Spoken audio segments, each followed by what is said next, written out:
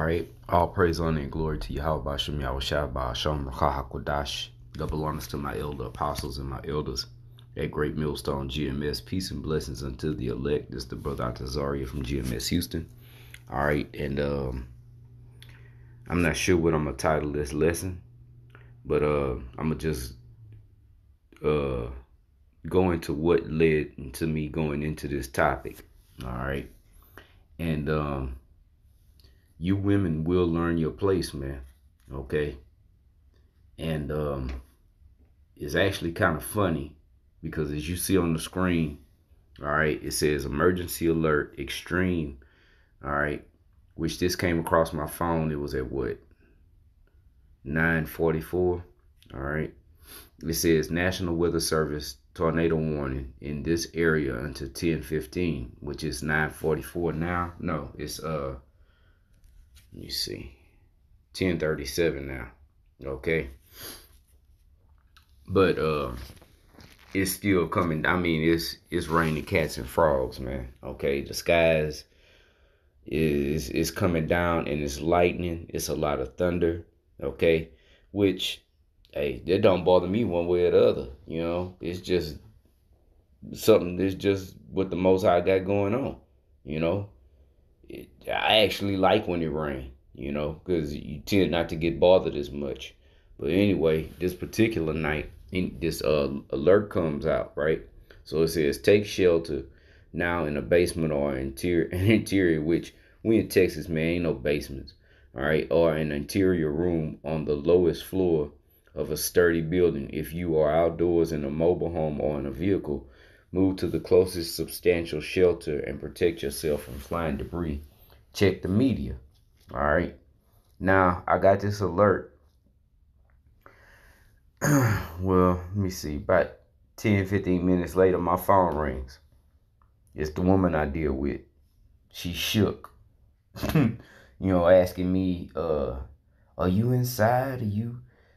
I'm like, yeah, what's going on? Oh, the thunder and lightning is just disturbing me, and you know, it's tornado warning, blah blah blah. Just biting her nails, man. Okay. So I got off the phone with her. My phone ring again. This is another woman basically asking the same thing, saying the same stuff. The weather, blah blah blah. And I'm like, dang, y'all got y'all's panties in a bunch, you know, behind this. What you so scared of? You see? What you so scared about? If you all doing what you supposed to be doing and right, you wouldn't be scared of nothing. But here it is. It's raining and lightning, thunder. All right, a tornado warning, which ain't no tornado. Okay. And so what if it was? Okay. These women, they shook. Okay. They shook like that song from Mobb Deep, Shook Ones. Okay. And all kind of scriptures just start coming to my mind. Okay. Because you women is out of order, man. Okay. That's why y'all at home scared, calling me. And what the hell I'm gonna do? Yeah, you say you worried about me, and maybe, but you more concerned about yourself, because y'all's the ones who scared. Okay. And like I said, all kind of scriptures start coming to my mind. And another thing I had seen today, all right, which I'm gonna pull that up right now. All right, let's go here. All right. And this was from earlier last night around 12 a.m. And I'll read the heading. It says, or the title, it says, 2 dead, multiple people injured after party bus is shot up in Oakland. Okay. Now I want to play the first few seconds of this if I can get it to go back enough. Damn YouTube, and there we go. All right, now check it out. Let me cut it up a little bit first. I need to turn y'all stuff in. She had a child. She had a baby. It's not right. Right now at 6:30, we continue to follow breaking news this morning. At least 2 people, including a young mother, dead. This is after a party bus comes under fire. The story still developing by the minutes as investigators learn what led up to this violence. We want to get straight out to Today in the Bay's Bob Riddell this morning. Bob. Let me skip ahead a little bit to about right.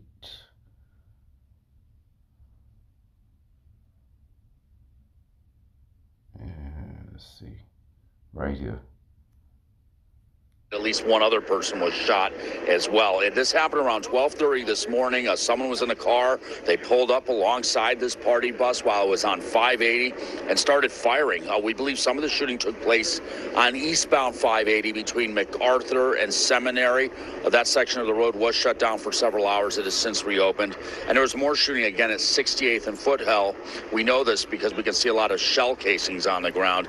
And then the party bus ended up here at the Oakland Police Eastmont substation. I asked CHP about any. 2 scriptures come to mind. 1, we living in perilous times, and 2, the love of many shall wax cold, man. Okay? Now, this woman sitting there crying, she had a baby. What the hell is you out doing on a party bus at 12:30 in the night if you got a baby? All right? And this is Sunday. I mean, today is Tuesday now, so this was last night. Okay? 12 something on a Monday night. All right. Suspect information. They don't have anything, or at least they're not putting anything out yet, so we don't know why or what led up to this shooting. That shell case. A whole bunch of young women trying to enjoy themselves. And someone took her life. A whole bunch of young women trying to enjoy themselves. Okay? What you think that's all about? And you know they was Jake, more than likely Judah, okay? A party bus full of young women just trying to enjoy themselves in the night at 12 something at night. 1:44. Okay? But you got a child. You should have had your ass at home with your child, taking care of your child. But again, these women is all out of order, man. Okay? Let me see if it's a little bit. That was the stepmother of the 19-year-old girl who was killed. And I also spoke to the 19-year-old's grandmother. She told us that her granddaughter was a young mother herself. Her baby is turning 3 this coming Saturday. Reporting live here in Oakland, Bob Riddell. Nah, see? But, see, when things get bad, like tonight, these women try to find their place, you see? But it takes stuff like this to happen because our people are stiff-necked, hard-hearted people, man. All right? Especially our women. They refuse to get under a man. All right? As a matter of fact, let's do this. Let's go on and get some scriptures. Let's go to 1 Corinthians, the 11th chapter. Right here, 1 Corinthians 11:3. But I would have you know that the head of every man is Hamashiach, which is our Lord and Savior, whom the world ignorantly calls Jesus Christ. His name is Yahushua, he deliverer. That's what his name means. All right, and the head of the woman is the man. You see? I say this too. Them women that was on that bus, out partying and stuff. Where was y'all men? And I guarantee you, they all have men, and they men was cool with that. Or if they wasn't cool with it, they ain't say nothing about it. And we'll get another scripture for that. All right. But this is the order that the Heavenly Father has set up. The head of the woman is the man, and the head of Hamashiach is the Most High. You see, that's the order. The Most High, his son, the man, then the woman. The woman is supposed to be under the man. Okay? But let's get a scripture. Let's go to the book of Jeremiah. Chapter 31. And is it 22? Yes. Jeremiah 31:22. How long wilt thou go about, O backsliding daughter? For the Lord hath created a new thing in the earth, a woman shall compass a man. Okay? So, me and my girls, we going out Monday night and party. We got a party bus and everything. We're gonna be on there dropping it like it's hot, twerking and whatever else these females do when it's a girls' night out. Okay, which is all wickedness. 100% guarantee. Okay? So these women is out doing what they want to do, and this is what happens. Okay? And how you know what?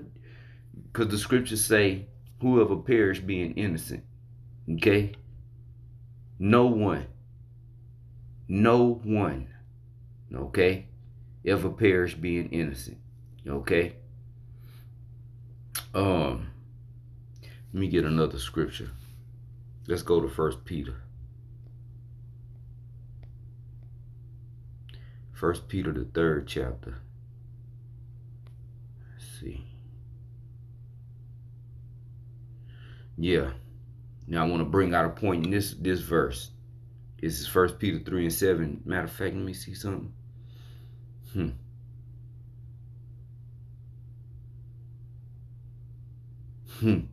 Let me start at 5. 1 Peter 3:5. For after this manner in the old time, the holy women also who trusted in the Most High adorned themselves, being in subjection unto their own husbands.